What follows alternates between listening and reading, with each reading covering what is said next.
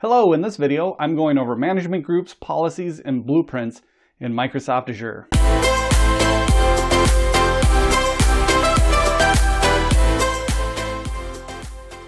Hello everyone, my head is still swimming from all the information at Microsoft Ignite this year.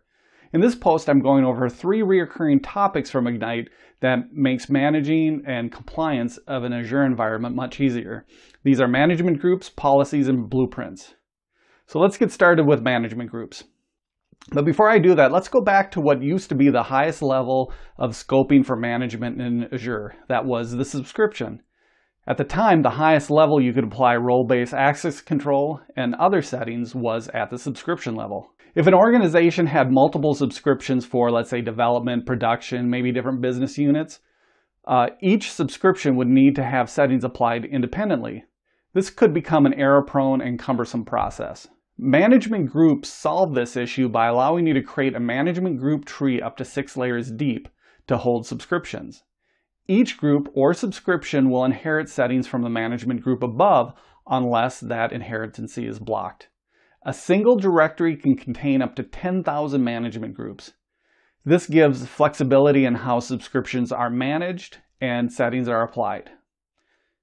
Before I go on to policies, I just want to take a second to ask everyone, if you're enjoying these videos, hit subscribe, and don't forget you can also follow me on Twitter. Policies are the next step to simplifying Azure management and adds compliance and enforcement to your Azure implementation. Azure policies allow you to create management policies and apply them to your resources. It runs an evaluation against those resources and can report or correct deviations. It can also prevent implementations or resources outside of what's allowed by the policy.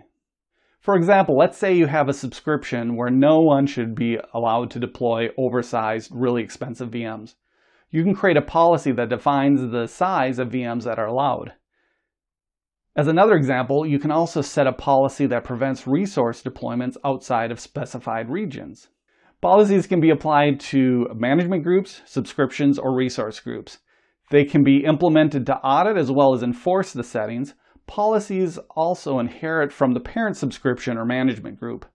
A collection of policies like the VM size and allowed regions I mentioned before is referred to as an initiative definition.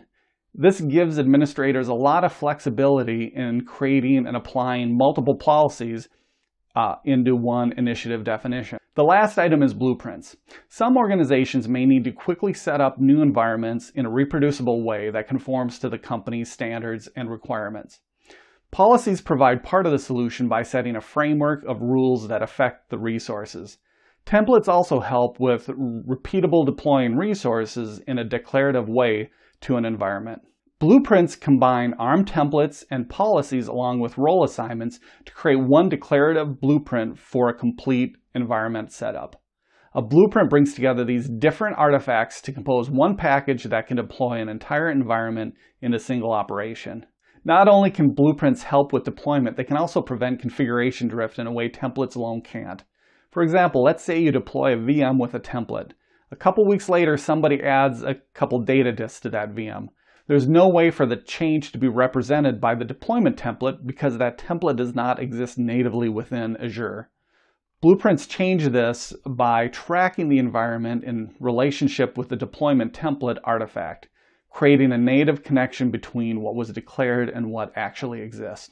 The best part about this, it's all free as part of your Azure subscription. So I hope you found this useful. If you did, please take a second again to like, and you can follow me on Twitter. Thanks.